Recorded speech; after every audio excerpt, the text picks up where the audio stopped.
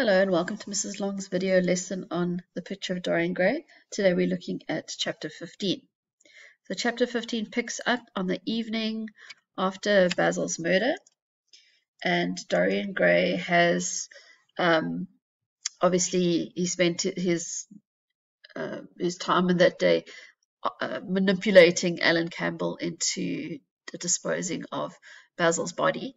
And so the previous evening, or the evening directly after the murder, Dorian seems to be able to go to sleep quite easily. He has a good night's sleep, and so it can kind of make us think that he is not experiencing as much trauma as one would after somebody's murder that you have committed.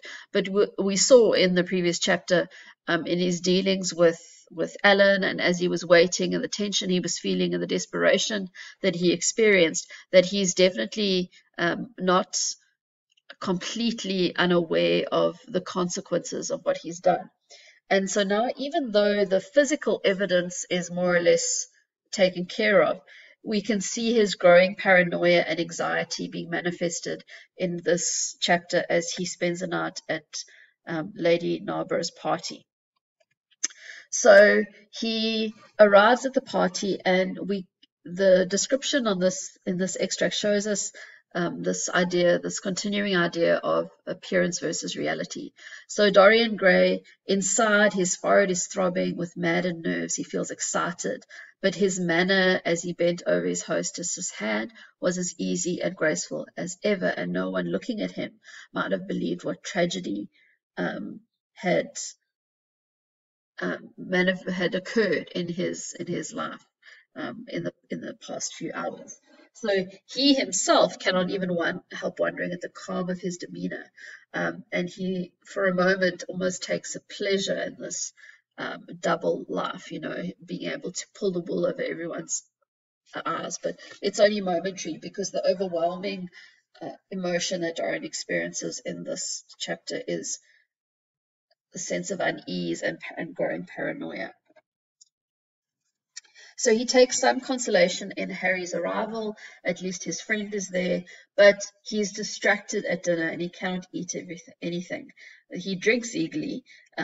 Obviously, the alcohol is going to help him to relax a little bit.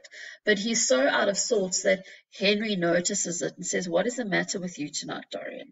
Now, Dorian just says, "No, nothing, I'm fine." And so for the rest of the dinner, then they go on to their usual topics of conversation. Lady Narborough says to Henry, "Oh, everybody I know says you're very wicked."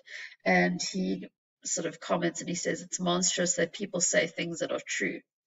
And Dorian says, "Oh, isn't he incorrigible?" So this is the usual mode of banter. Lord Henry, for the most part, sort of talking up a big game, but not actually being as bad as everyone says he is. And then they start talking about women and marriage. And Lady Narborough says to Lord Henry, "Don't you think we should find a wife? Don't you think Mr. Gray should get married?" And Henry says, "Oh, I'm always telling Dorian that." And again, they start talking about marriage, which is a topic that Lord Henry seems to have a lot to say about. And he says, "What nonsense people talk about happy marriages. A man can be happy with any woman as long as he does not love her." Now, we know of the situation between Lord Henry and his wife, the fact that they don't really seem to have much love or much of a close relationship. So maybe that's why he is happily married, because he can sort of go around and do whatever he wants and not worried about the fact that he's got a wife.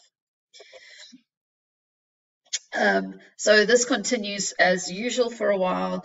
When Dorian and Lord Henry have a moment to themselves, Lord Henry pushes the matter and he says, "Are you better? You seem rather out of sorts."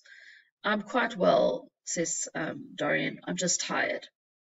And so he's trying to explain away his behavior.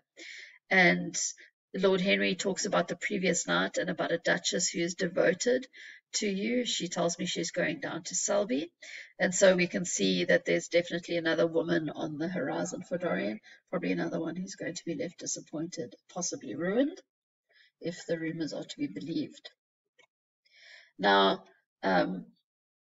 Lord Henry makes this very superficial comment. He doesn't mean anything by it. He says, Dorian, you ran off very early last night. What did you do afterwards? Did you go straight home? Now, he doesn't mean anything by it, but of course, this is going to kick Dorian's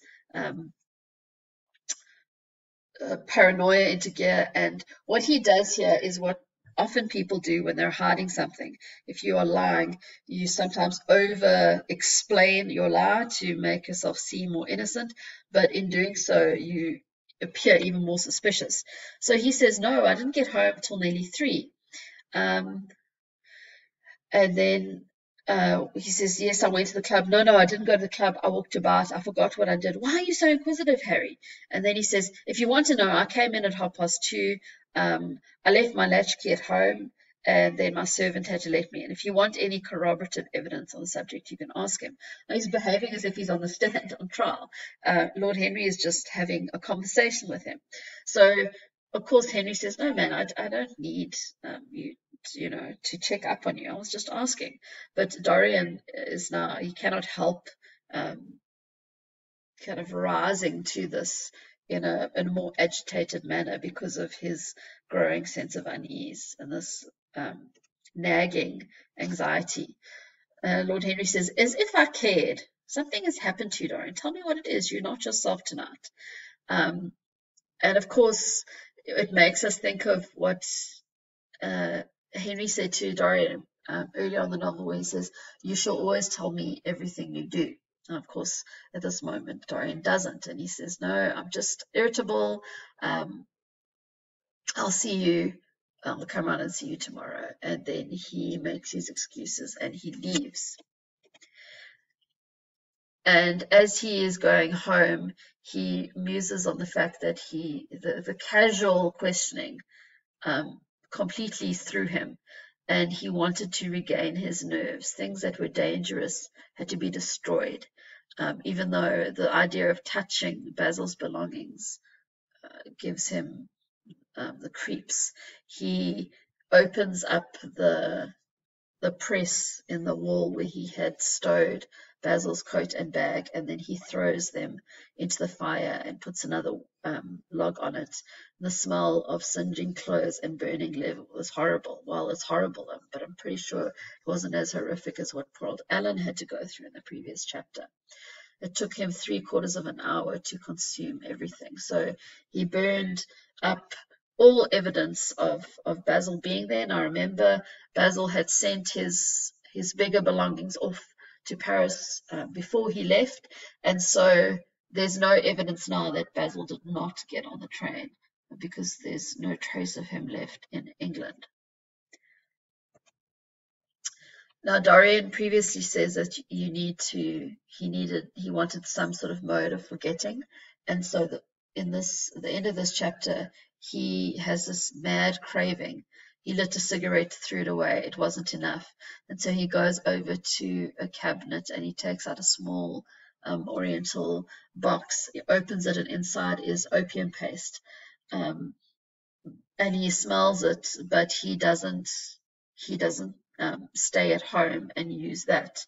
What he does is he then goes and he dresses up in his common clothes. Remember the press where he stored Basil's coat and bag was also where he kept his many disguises. So he dresses up so that he's not recognizable, and he leaves his house and he finds a coach, and even though the driver doesn't want to take him because it's so far, he pays him extra. And so this chapter ends on a little bit of a cliffhanger because now we're wondering, where on earth is Dorian going and what is he going to get up to? You'll notice now that the length of the chapters gets shorter and shorter as we come to our conclusion. We've had the climax of the story with Basil's murder, and now we've got this falling action to see how everything is going to resolve, and the pace picks up somewhat.